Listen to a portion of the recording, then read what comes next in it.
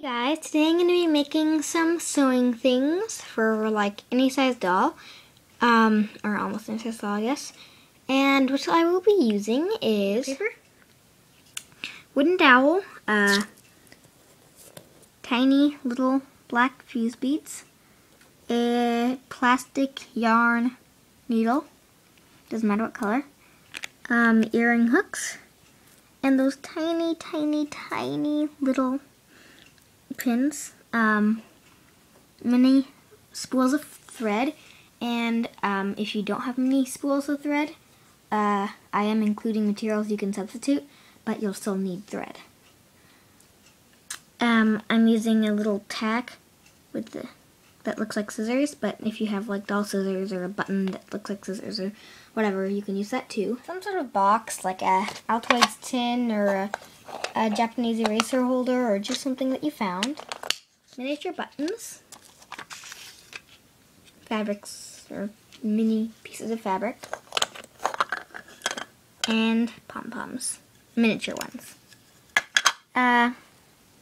Fancy paper, hot glue sticks, and like fuzzy kind of fleece type little tiny squares of fabric. Scissors, and pliers, and a hot glue gun. First, take an earring hook and start to bend it with 2 hands, not 1. Now, got it like that. Bend this part over, like that. And now, let's see. Bend this part like that. So you can slide out the bead, if there is one. And then start straightening this bit out. So now you can just clip the end.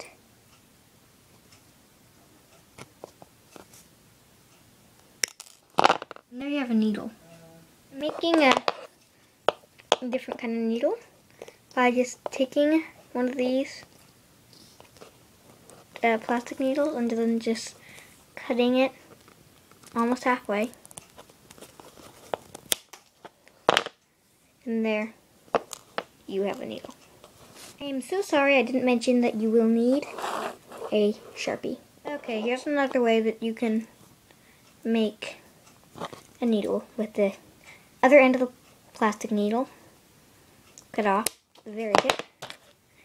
Take a Sharpie and then just kind of draw in the hole. So now you have a couple different kinds of needles. Now for the thread.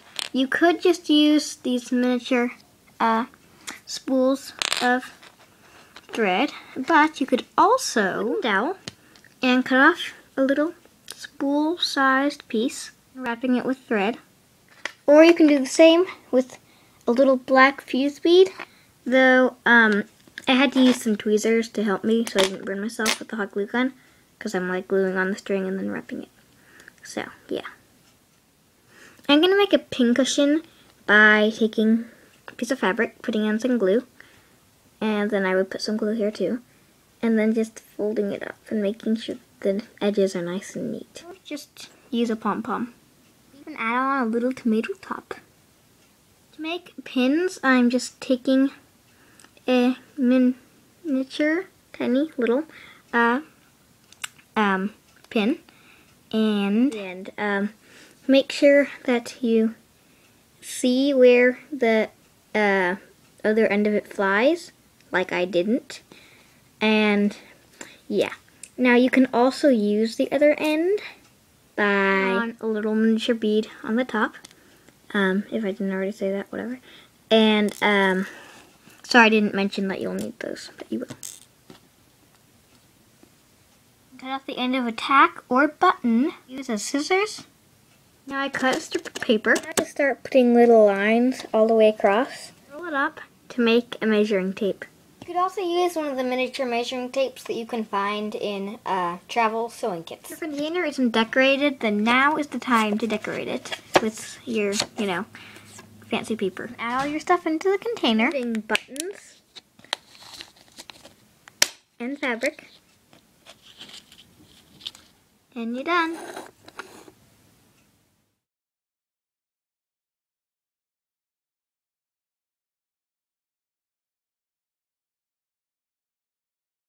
For the final ending of this video, I would like to say that we can't really find out how to post the comments yet, because I've gotten a few comments, so just if you left a comment you were wondering, oh, why is it showing up? That's why.